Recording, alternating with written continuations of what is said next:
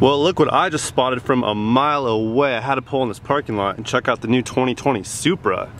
This thing is sick. I've been strongly considering adding a sports car to the channel. What do you guys think? Pick up a new Toyota Supra? Probably not, but whoa, whoa, whoa, what? That's sick. How crazy is this wrap? So sick. So it's like a rainbow effect. It's called psychedelic gloss. This one's crazy. Before we do anything today, this truck is in desperate need for a little love. This thing is legit brown. And my poor bed cover is layered in dirt. So yeah, first things first, let's go get a wash. Now, for the past couple of weeks, I've been playing with the idea of picking up another smaller vehicle as a daily driver, so I don't have to drive this truck every single day that I don't need to. I want to pick up a sidecar. Truck is currently costing me about $450 a month in gas, so it would be really nice to pick up something that's more efficient. Debating on either a BMW M3 or a C-Class AMG, though I probably shouldn't get either one of those, so I probably won't. I don't know, stay tuned. I think we need something more efficient than a BMW M3 or a C-Class AMG, so yeah. In the meantime though, let's wash the truck. Oh yeah. Best believe that here at the car wash, I am using my own soap and my own wash mitt.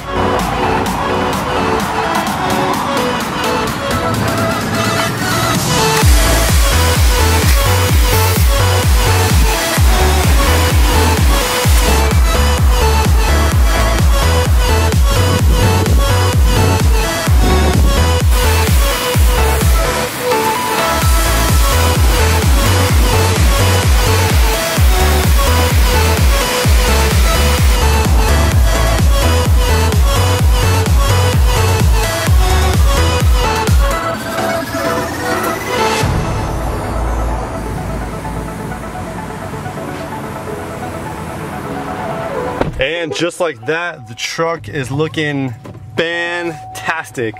So we are out of here. Next up, Pet Boys, we are here because we need to pick up some paint. We're gonna be painting the recovery hooks on the front of the truck. So, hello Pet Boys. We have landed on the good old Trail Boss Red. The reason why I got this stuff is because we can peel it. So if we don't like it, it comes off.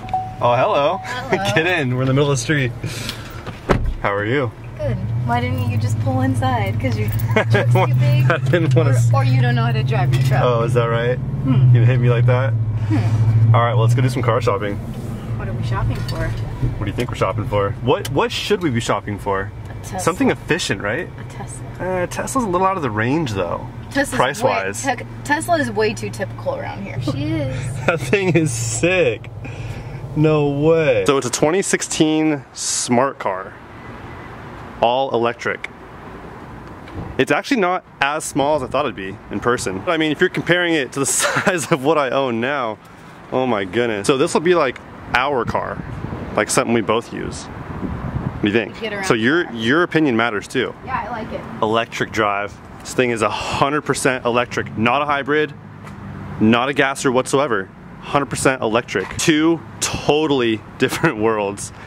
11 miles per gallon, and I don't know how they measure electric cars in like miles per, I guess miles per watts, I don't know. We are in the smart car, and honestly it doesn't feel too much different than a regular car until you look behind you and there's nothing back there at all. Nothing. There's literally nothing back there.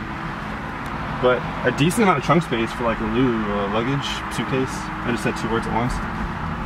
Groceries, lots of groceries. Yeah, it's a grocery getter for sure. All right, ready? 3, 2,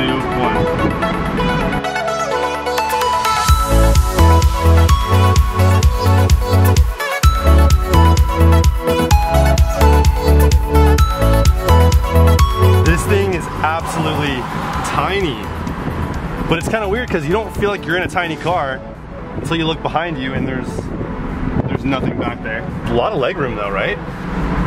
Like a ton of legroom. Way too much for me. Check this out too. Oh, we got the sunroof. And we have a sunroof. This is a sick little car, isn't it? All right, so that was a very different driving experience to say the least. I like it. I really like it. What do you think of it? I like it too. I like it a lot. The main idea here is it's basically free to drive. You could wrap all the silver, leave the black. Let's see how I look driving. It probably fits me perfectly.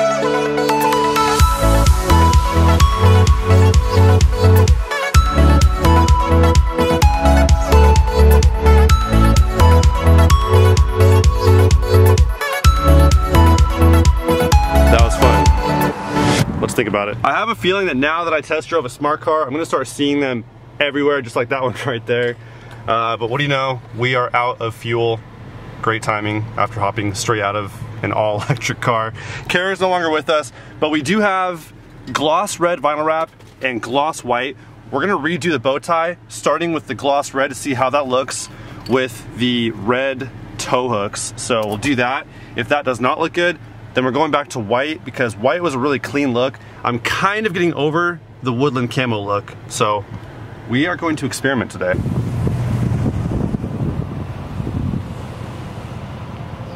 Time has come for the woodland camo wrap on the bow tie to come off. I'm already kind of bored with it, though I've gotten a lot of compliments on it. It's a sick look. It's not clean. It doesn't really flow right. So that is coming off. Just like that. And now we're gonna try gloss red on the bow tie to see how it looks. I feel like it's gonna look really sick. I feel like red and black are like good Chevy colors, if that makes any sense. So wrapping a bow tie is actually super, super easy. So obviously step number one is peel the backing paper off the vinyl wrap, lay it on the bow tie, starting with the center. Just kind of run it all the way through, make sure it's nice and smooth, and then just kind of work all the air bubbles out. Pretty forgiving, you can lift it up and work it all out nice and easily. Just make sure you don't overstretch it, as you shouldn't have to, considering it's a pretty flat surface.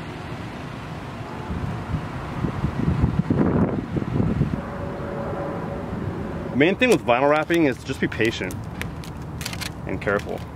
All right, so let's go ahead and shake up our can and start spraying. Well, of course, after we prep the surface, we'll go ahead and start painting these tow hooks with the red Plasti dip right here. Now, for those of you guys who don't know what this product is, it is a peelable paint pretty much. So when you spray it on the surface, it dries as a vinyl wrap basically. It's a rubber-based paint.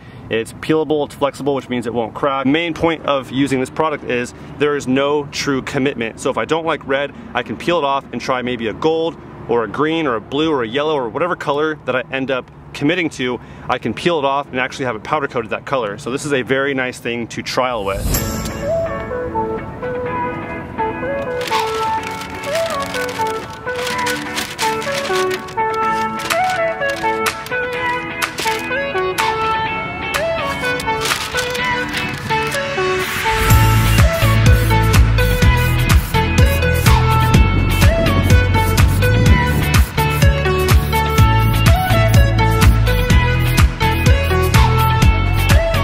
So far, it's looking pretty sick. We're on to coat number 2. It's been about 10 minutes, so we are ready to grab the can. Time for coat number 2.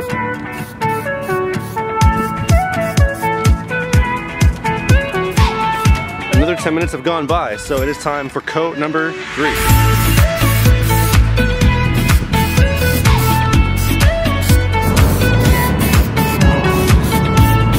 Wait for the third coat to dry. Let's talk about this rear end sag situation on the back of the truck. Ever since installing the 2-inch leveling kit in the front, it made the front end sit higher than the rear, which to me by no means is by no means a good look whatsoever, especially when I go off-roading and the exhaust pipe hits the ground. That's not good. I don't like that. So anyways, yeah, 2-inch block going in the back probably in the next week or two. And then we'll effectively have a 2-inch lift all the way around, which is basically a Trail Boss. So, Trail Boss soon to come. I'm gonna be totally honest, I'm not feeling this, like, at all. The red bow tie is just not gonna happen. Just not, it's not working. Back again with the gloss white bow tie.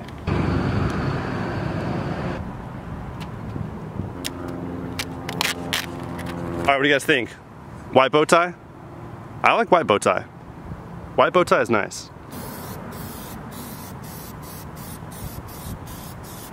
So it's officially been 30 minutes since the last coat of Plasti dip has been applied. So we're officially good to go and we can start peeling off all the masking paper and tape as well as the excess dip that might be left behind. So, ooh, nice bow tie by the way. Ooh, this is gonna look so sick.